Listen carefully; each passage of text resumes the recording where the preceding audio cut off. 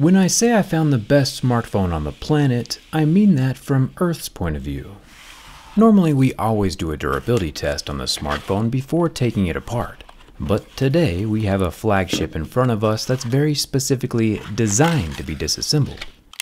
It's modular, easily repaired, has a full 5-year warranty with 8 years of updates, and, ladies and gentlemen, I'm pleased to announce, also arrived in a transparent version. This video is not sponsored, I'm just super excited. This is the all-new flagship Fairphone 5. They say it's made fairly and that it's built to last, so it's time to see if that's all true. Let's get started.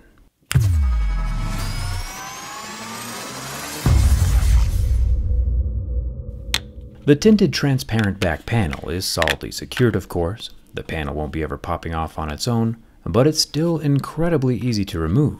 Inside the Fairphone 5, immediately we have the world's easiest battery removal of all time. This 4,200 mAh square can be taken out and replaced in about 10 seconds, and replacements will only cost about $40. Europe just passed some new legislation that every smartphone needs to have a user replaceable battery by 2027, which I'm a huge fan of. Fairphone is just here ahead of the curve. To swap any of the rest of the modular components, a screwdriver is required. Luckily, the 7 Phillips screws on the top and the 5 screws on the bottom are all the same size. There is a little bonus flap to preliminarily unplug the single ribbon cable before removing the top plastics. This ribbon looks to control the flash as well as the time of flight sensor next to the 2 rear camera lenses. You might have noticed a strange shape in the center of the phone. This might look like sticker residue or a Rorschach inkblot test, but in fact, it's actually a map silhouette of the DRC, where a lot of mining injustice occurs. It's a reminder for the lengths that Fairphone has gone to bring awareness to conflict minerals, like cobalt, and Fairphone's commitment to only get materials from sustainable sources. Underneath the bottom plastics, we have a loudspeaker, which doesn't have any foam balls, circular vibrator. Each of these parts, however, are individually available for purchase. The bottom plastics, for instance, cost $35, which is pretty reasonable. Since the Fairphone 5 has an IP rating of 5.5, it also has some waterproofing mesh over the speaker opening. We also find the easiest charging port removal of all time. It has a black rubber ring, and each replacement 30-watt USB-C port is available for $25 directly from Fairphone. We have a modular earpiece speaker, a modular front-facing 50-megapixel selfie camera, which doesn't have OIS, a modular 50-megapixel wide-angle camera with no OIS, and a 50-megapixel modular main camera which does have OIS. Again, all individually listed for sale with the whole goal of keeping your phone alive for as long as possible, reducing e-waste. I'll leave the photo quality to other reviewers, but so far this Fairphone 5 is the most repairable smartphone on the planet. If, of course, the screen can actually be removed and replaced with just 8 more screws. And look at that.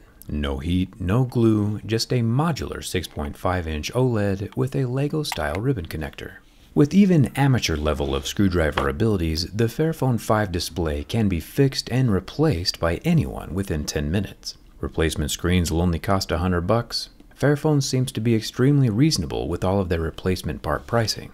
Now, one thing I didn't quite understand is that here under the battery it says the SIM card and micro SD card slot are located on the motherboard, but so far I'm not seeing them.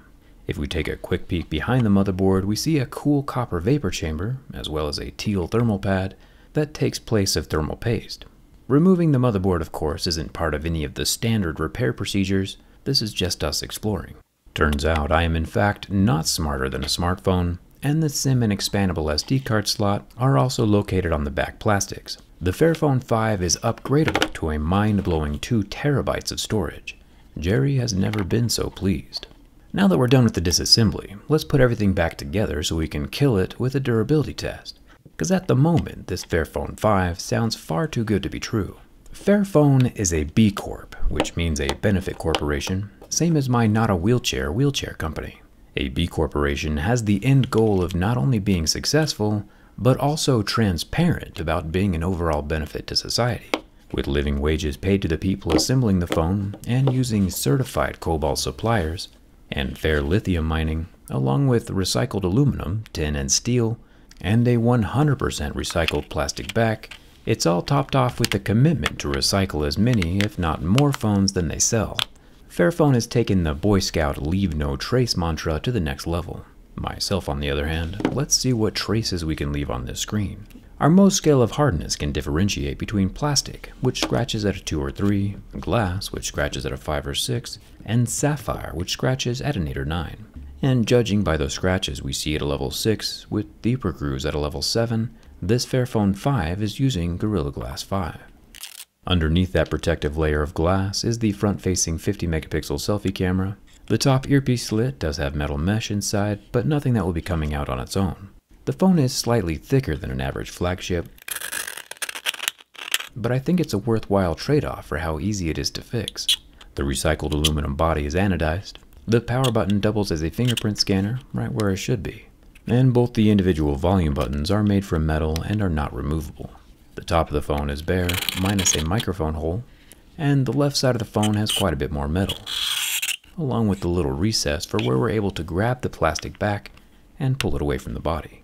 The bottom of the phone has our lower stereo speaker and our 30-watt USB-C port.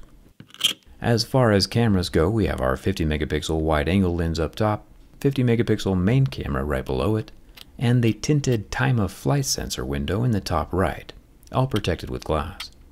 As for the transparent back panel, Fairphone has non-obtrusively debossed their logo into the surface. It comes in blue, matte black, or transparent, and y'all already know which one's my favorite. The ability to see the inner workings of a phone without taking it apart will always have a very, very special place in my heart.